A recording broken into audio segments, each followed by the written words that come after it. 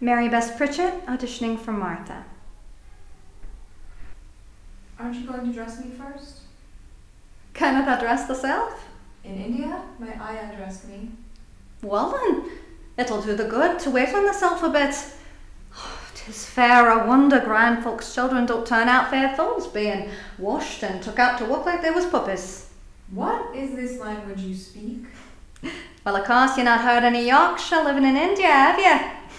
Mrs. Medlock said I'd have to be careful or you wouldn't understand what I was saying. But I didn't know what to expect from you either. When I heard you was coming from Bombay, I thought you'd be solid brown, I did. But you're not brown at all. Or yellow, I'd say. Now lassie. Oh, I didn't know you'd be so easy vexed. I'll help you on with your clothes this time if you like. You can pretend you're back in India and I'm your servant and you just give me that little yellow foot. I'm quite all right, thank you. Look there, out the window. It's the moor it is. Like a dull purple sea this morning. Do you like it? I hate it. Ah, you wait till spring then. But the moor is fair, covered in gorse and heather. And there's such a lot of fresh air. My brother Dickon, he goes out and plays on the moor for hours. He's got a ponies made friends with him. And birds and sheep and such that eats right out of his hands. These are not my clothes. I miss your uncle. These are nicer than mine. Well then, you get these new clothes on then and wrap up warm and you run out and play. It'll give you stomach for your porridge. Mrs. Medlock told me there's nothing out there but a big old park. Well then, maybe you'll run into our Dickon. Maybe he'll give you a ride on his pony. Maybe he'll... I don't know anything about boys.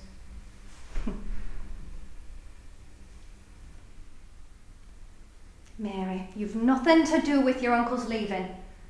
But weren't you, child? Your uncle liked you. I know he did. Didn't he tell you you could have a garden? Didn't he send you clothes and bring you books? Well, didn't he? But Colin's going to die and it's all my fault. And what have you done for Colin, except get him going outside every day and get him eating his food and getting him believing he could get strong again? I think you were just what Colin needed. But you're not a doctor, Martha. Will you tell him I'm sorry? I mean, after I'm gone, will you tell him I didn't mean to hurt him, that I didn't want to go?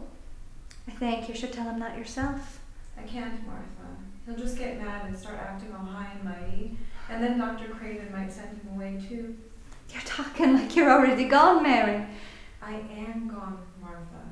I wish I were a ghost. No ghost could do what you've done in this house, Mary. What you've got to do is finish what you've begun. I don't know just how, but it's not over till you've won. When you see the storm is coming, see the lightning part the skies, it's too late to run.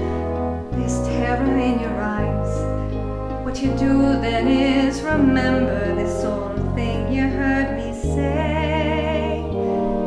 It's the storm, not you, that's bound to blow away. Hold on to someone standing by. Hold on, don't even ask how long or why. Try and hold on to what you know is true.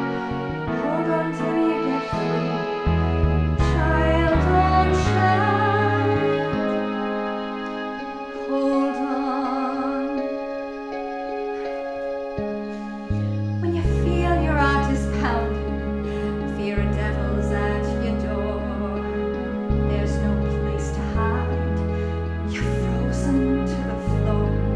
What you do then is you force yourself to wake up and you say, it's this dream, not me, that's bound to go away. Hold on, the night will soon be by. Hold on, think of something else to try. Try and hold on, there's angels on the way. Hold on and hear 'em say, child, oh child. And it doesn't even matter if the danger and the doom come from up above or down below, or just come come flying at you from across